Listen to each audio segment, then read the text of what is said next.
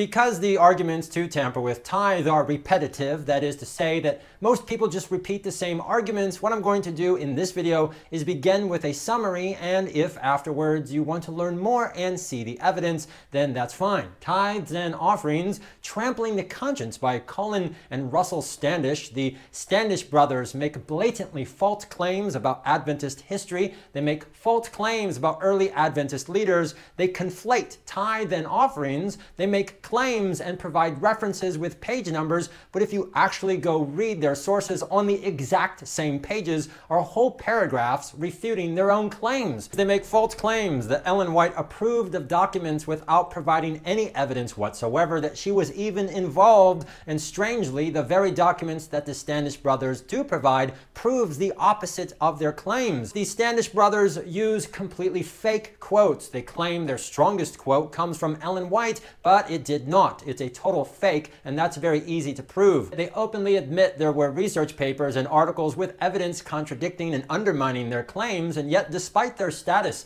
as medical doctors and PhDs, the Standish brothers make no attempt whatsoever to refute any of those papers. They accuse others of ignoring counsel when they do the same thing. They accuse others for, quote, spreading misinformation about tithe when their own book has multiple pieces of misinformation. And the worst part of the book, the worst part, is that they make very serious accusations that the actions of the North American division are forbidden by heaven, but the Standish brothers never even prove their case. They just make the accusations at the beginning of the book and then move on. This book is poorly written. They provide no evidence or examples of people sending tithe outside the church, so naturally the authors rely heavily on suggestion and speculation. They don't have facts on their side, so they argue from feelings, aka I feel impressed or I feel convicted. And it's worth noting that the segment or group of people who argue that Adventists can withhold or redirect the tithe,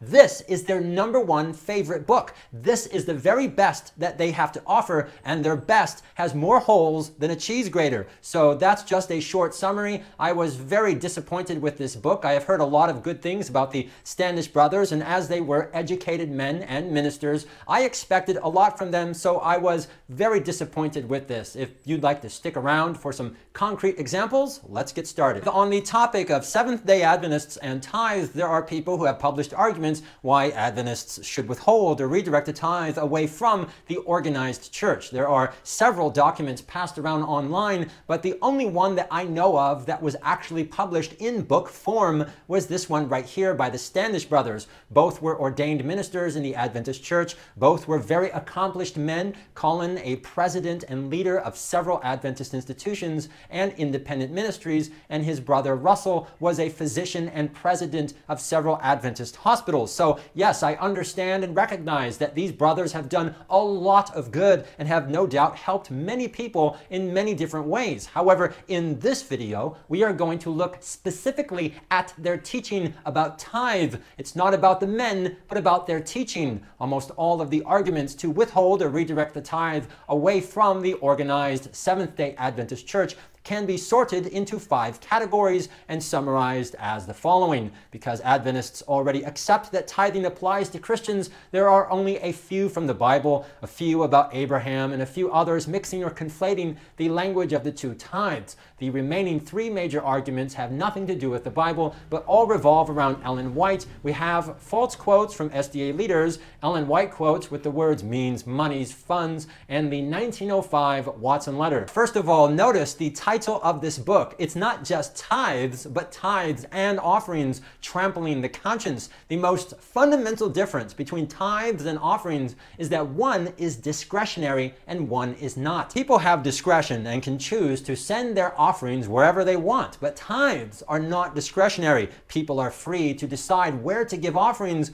but not the tithe. The tithe is not subject to personal preferences. One of the most common tactics used to support tampering with tithe is by conflating or confusing tithe with offerings. They confuse the language. People who argue this way will take the discretionary nature of offerings and try to apply it to the tithe. One such way is to label tithe as a matter of conscience, but this is misleading. Everyone has the freedom to choose their religion. However, the moment you choose your religion, there are consequences. We Adventists support the freedom to choose to be a Hindu or Buddhist or Muslim. We support the freedom of conscience to worship SpongeBob SquarePants, if that's what you want to do. But if, as a matter of conscience, you choose to join and become a member of the Adventist Church, then paying tithe follows as a consequence of that decision. Saying that tithe is a matter of choice or conscience is like saying you jumped into a swimming pool but did not choose to get wet. That's false. You knew before you jumped into the swimming pool that getting wet was a consequence of the decision. You do have freedom to choose your religion, but you do not have freedom to stop the chain of consequences that follow your decision. Nobody put a gun to anyone's head forcing people to get baptized. When you join a church, you do so willingly, and it follows that if you believe that your church is God's church, then by definition, that church has the God-given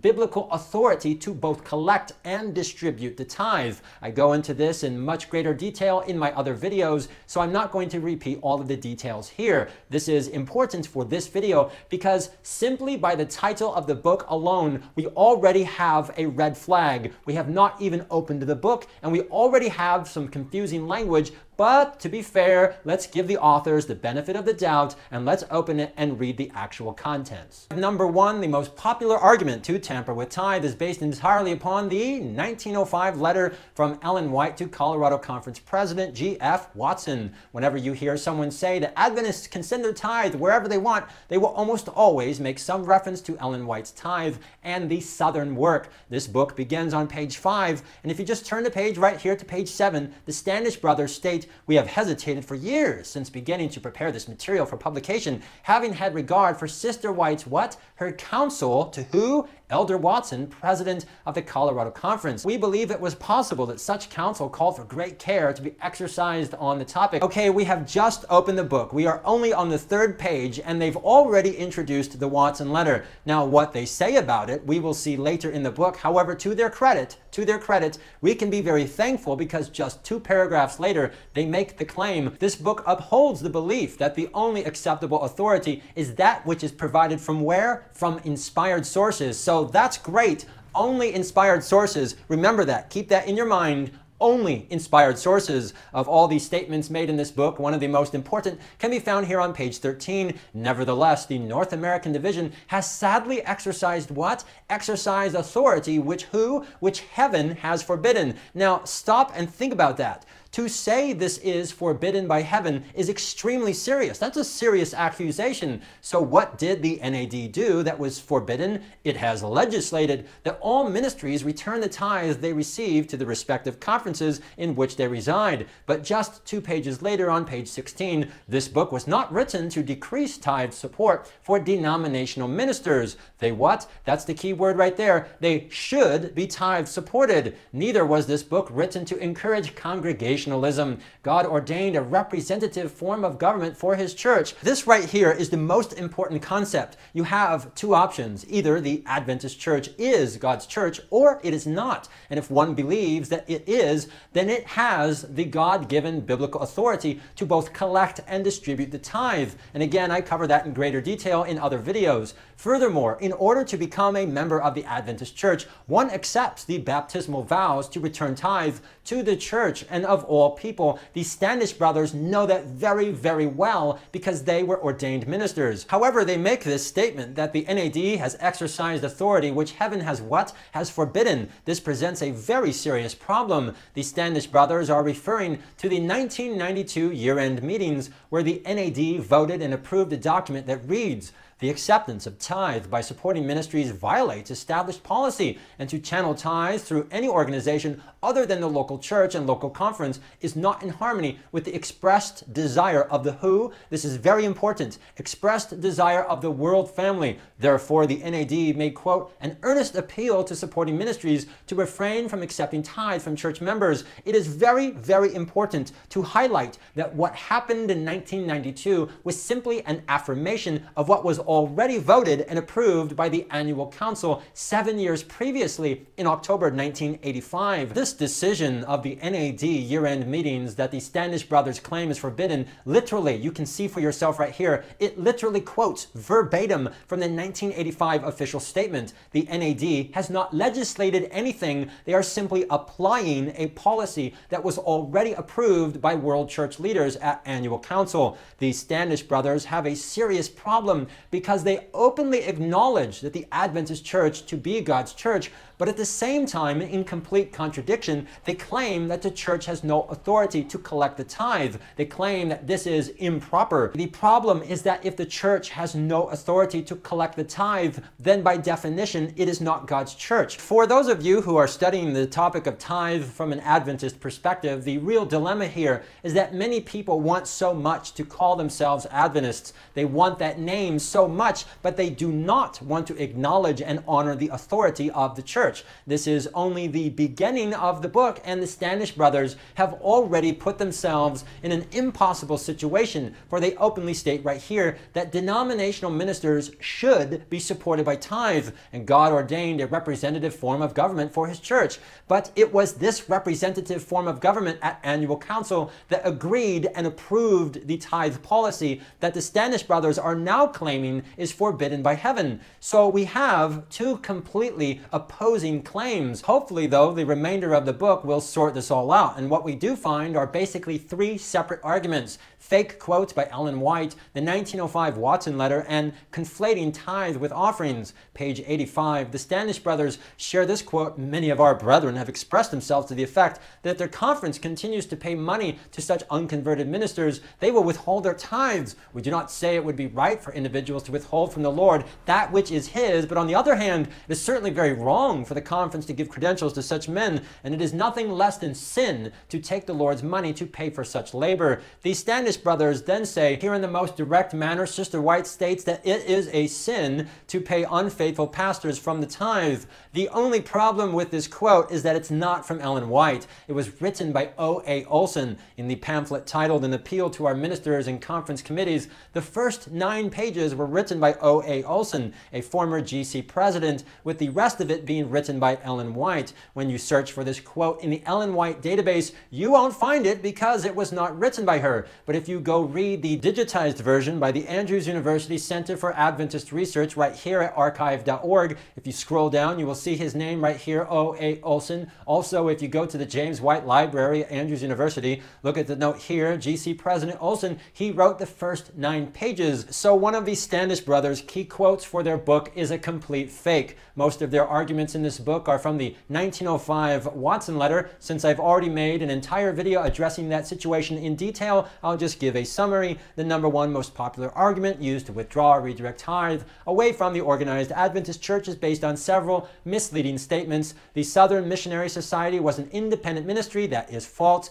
The Standish brothers claim repeatedly that the SMS was an independent, self-supporting work, self-supporting workers, self-supporting entity, independent from the denominational organization. Of course, that is false. Anyone can go right now to the official archives, look up the yearbook for 1905 and 1904, and you can see for yourself the SMS listed right there. The Southern Missionary Society had been for years an official branch of the organized Southern Union. Furthermore, 10 years previously, in 1895, it began, quote, under the instruction of and bearing the credentials of the who? Of the General Conference. The people being paid and receiving tithe were independent Bible workers or missionaries. This is a false claim made by many, but to their credit, the Standish brothers are careful not to repeat it. Whatever they read and studied before writing this book, they knew that the tithe only went to ordained ministers. So credit to them where credit is due. They did not repeat this false statement. This, however, is very instructive because it demonstrates that the Standish brothers were very well aware. They knew very well the details surrounding the Watson letter, and this will become a problem in just a few minutes. The next false claim is that the tithe was solicited. Page 95, representatives of the SMS came to the Colorado Conference doing what? Soliciting funds, including what? Including the tithe. That is absolutely not true. Edson White himself stated the complete opposite. In a letter to the GC president describing Palmer's trip to Colorado, he said he never solicited tithe from our people, and the sisters who I visited both said their tithe was voluntary and was in no way solicited. Again, see my longer video for more details. Ellen White commended church members for sending tithe outside the organized church. That also is false. Page 75, citing the Watson letter, the Standish brothers write, Sister White appropriated her own tithe at times and the tithe of others to needy ministers directly, not sending it through regular channels. Again, page 81, they go further. Sister White approved others who appropriated their tithe independent of the denominational channels. This is a very important key point because yes, it is a fact that these women did give tithe outside the official channel. However, it went to an official church destination. The channel or line was not regular, but the destination was. Standish brothers, however, are not arguing to keep tithe inside the official church. They are arguing specifically to take it outside the church to independent or self-supporting ministries. For example, Amazing Facts is a supporting ministry, but it is independent of the church. You will not find it anywhere in the Adventist Yearbook because it does not belong to the conference or union. But the Southern Missionary Society did so, but the Standish brothers, like others, of course, do not make that important distinction. What is really troubling is that they devote an entire chapter to the SMS, and in section 3, read it for yourself, the evidence of the Southern Missionary Society's independence from the denominational organization is documented as follows. Wow, look at all of these points. I mean, just take a moment to appreciate all of the points that they have listed here and notice something. Isn't it very interesting that there is not even one mention of the SMS being a part of the Southern Union by 1901? Look at all of these points. Not even one mention. Maybe, just maybe, it's because these Standish brothers, even though they were medical doctors and PhDs, even though they were very intelligent, educated men, maybe, somehow, just maybe, they just somehow missed that important piece of info. Oh, but wait a minute, look at this right here. They are citing from some source. Well, what's the source? It's the 1966 Adventist Encyclopedia, and if you've watched my videos before, you know me, whenever people cite from some source or reference, you must always go get the actual source. So I got the 1966 Encyclopedia, opened it up and read from pages 1239 and 1240, and look at this. When at the GC in 1901, the Southern Missionary Society was accepted as a branch of the new union. Isn't that just amazing? I mean, please, just take a moment to appreciate this. They cite from page 1239, but somehow both of them just totally missed this. Isn't that amazing? We have only two options here. Either both of these two highly educated men totally missed this paragraph, or they purposely did not cite this because it would expose and ruin their arguments. And look at the very next page 99. Clearly, the General Conference was willing to support two self-supporting workers, Edson White and W.O. Palmer, with tithe funds, and Sister White was willing to support other what? Other non-conference workers with her tithe funds. Did you see that? Did you catch it? The Encyclopedia and Yearbook explicitly stated that the SMS was part of the conference as early as 1901. Yet again, these two very intelligent men chose to ignore this and then concluded tithe went to non-conference workers. It's just so amazing that not just the Standish brothers, but people, when they argue against tithe, consistently will not cite this information, which means that either all of these people at different times and at different places, all of them have some type of spontaneous, momentary blindness, which would be statistically impossible, or they deliberately will not do so because if they admit these facts, then it will undermine their narrative. If they tell you the facts, it's game over and they know it. And here's a quote for your notes. Speaking of the SMS, the work was not to be carried forward as a private business, but as a conference enterprise. The Standish brothers pored over the writings of Ellen White for years on the subject of tithe, and yet amazingly seem to have never come across this quote. Or they did come across this quote, but again chose not to say anything because it contradicted their claims. And what's even more amazing is that the Watson letter was published on page 215 of the Spalding-Megan collection, and this quote comes from a letter concerning the SMS on guess which page? 216. It's literally right next to the Watson letter, and yet, surprise, nobody who argues against tithe will cite this quote. Isn't that, I mean, it's just so amazing. Can you say cherry picking? Moving on, page 100, the Standish brothers introduce us to document file 213. For those that don't know, DF, or document file 213, refers to a situation involving a Dr. Charles Stewart, a physician who worked with Dr. Kellogg at the Battle Creek Sanitarium. This Dr. Stewart raised questions about the use of tithe, and these questions were based completely upon, guess which letter? That's right, the 1905 Watson letter. There are no names, no signatures, and no dates, so nobody really knows who wrote this. Several of the people who argue to tamper with tithe, they claim that it was written by Daniels, Prescott, and Willie White, but nobody really knows for sure, and as is documented in this paper here, there are several places where Willie White and Daniels themselves explicitly argue against the idea of tampering with tithe. This and the general lack of evidence, nobody knows who wrote this. This document 213 is a 3-page memo that is apparently an outline of a suggested approach to Dr. Stewart's question, but again contains no dates, no signatures, and importantly, no statements from Ellen White. In other words, someone heard about the Watson letter and had questions. They wrote to leadership where people apparently sat down, discussed, and made notes for a response. There is no evidence anywhere that Ellen White had anything to do with document file 213, but that doesn't stop people today from teaching the exact opposite. For example, the Standish brothers, with no evidence whatsoever, claim Sister White decided not to answer these accusations directly. However, she approved of some of the leaders responding. Again, this is false. There is no evidence anywhere that Ellen White approved of this response. There's no evidence that she was even involved with this response at all. I personally contacted the Ellen White estate, obtained a copy of this document 213 memo, and was given permission to publish it online. I have an entire video for 213, so see that for more details. And as you will see in that video, even if it were true that Ellen White approved this document, it would only prove the opposite of the Standish brothers' claims. This book has multiple problems. The Standish brothers repeatedly conflate tithes and offerings. They make multiple false claims about the Southern Missionary Society and its workers. They make false claims about Ellen White. They try to cherry pick from the 1966 encyclopedia any small point to bolster their false claims,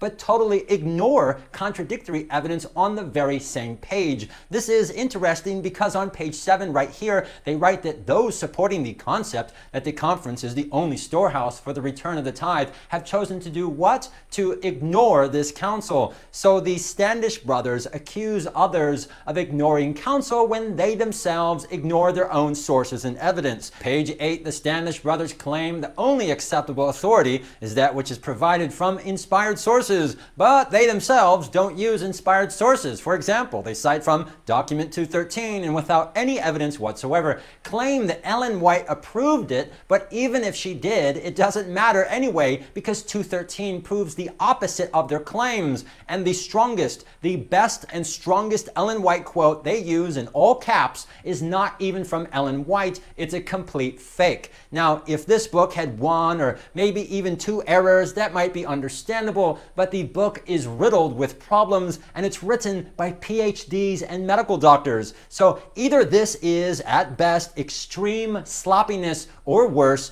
they purposely published misleading material. And by far, the worst problem is that the Standish brothers never prove their case. They begin the book by charging and accusing the NAD of, quote, improper and unsupported actions that are forbidden by heaven, but nowhere in the remainder of the book do the Standish brothers explain why this is so. Why is it improper for the division to follow the policy of the world church? Standish brothers never explain that. If the church does not have the authority to set up an organized structure to collect and distribute the tithe, then who does? Standish brothers again never tell us. If this is improper authority, then where is their definition of proper authority? Where is the objective standard and solution? Again, Standish brothers don't tell us. They have plenty of accusations but no answers. However, they have no problem ending their book stating the time has come to close the chapter on the misinformation spread concerning self-supporting work and the tithe issue. The Standish brothers, whose book is full of multiple pieces of misinformation, want to preach to others about spreading misinformation, accuse others of what you yourself are doing. Again, the people who argue to tamper with tithes, this book is the very best that they have to offer, and their very best is a disaster. Now, unfortunately, both of these men have passed away. They have entered eternity, having published a book misleading thousands upon thousands of people into rejecting and rebelling against the God-given biblical authority of the church, and that is quite serious. As I was personally reading this book and researching this history, I really wish that I had had the opportunity to sit down with these men and make a video interviewing them and asking them very good questions. I think it would have been very interesting, really interesting for all of us to see their reactions. So anyways, that's enough for this video. I've covered the major points. There is definitely plenty of material for another video, part 2, but that's enough for now. So thank you very much for watching and have a nice day.